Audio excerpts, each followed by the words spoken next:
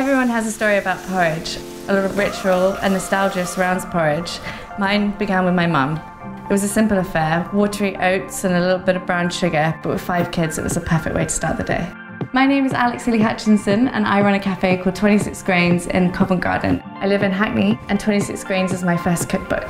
I spent a year abroad in Copenhagen as a part of my degree. I loved it there. I loved the quality of life, cycling around the city, the smell of freshly baked bread.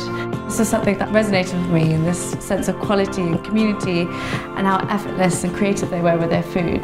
Hygge is a Danish word. It doesn't have a literal translation in English, and it evokes a feeling of comfort, warmth, coziness. And I remember feeling that first sensation of hygge in the middle of winter in Copenhagen when I wrapped my hands around a bowl of porridge.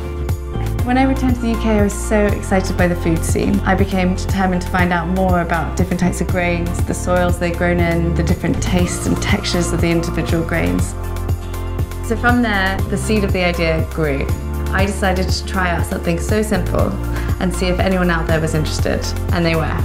Then began as a small pop-up in Old Street Station. After a year, I came across this shed in Neil's Yard, Covent Garden. It was dark and damp, but the history of independent traders and community just felt like the perfect place for us. Writing this book has been an amazing opportunity to explore the different types of grains in more depth. I feature 9 grains in this book, and it's everything from the obvious to something a little bit more unknown: amaranth, barley, rye. Some of the recipes draw on what I learned while I was in Copenhagen. Some have been created out of times of tiredness or exhaustion, and others have been in pure excitement when wanting to cater for friends and family.